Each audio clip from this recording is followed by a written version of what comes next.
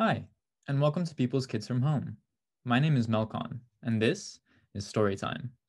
Today, we will be reading Baby Loves Coding, written by Ruth Spiro and illustrated by Irene Chan.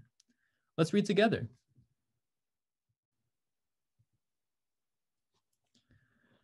Choo-choo! Here comes the train. Blue, yellow, green. Where is the red car? There it is. Baby can get it. Baby takes 3 steps to the right, 3 steps forward, and 3 steps to the left. Then, Baby takes 3 steps all by herself. Hooray!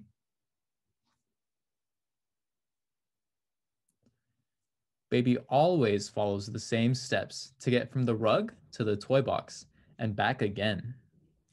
This pattern of steps is called an algorithm. The train follows an algorithm too. A tiny computer tells the train what to do. But who tells the computer what to do? A programmer. A programmer writes an algorithm in a language the computer can understand. The language is called code. Go. Choo-choo. 3 minutes. Stop.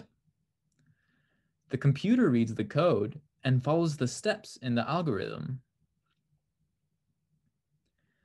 Baby can listen to music, eat a warm lunch, and play a game, all because computers are reading and following code.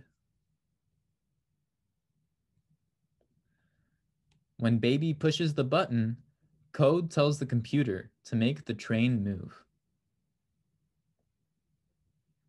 There goes the train. Choo-choo!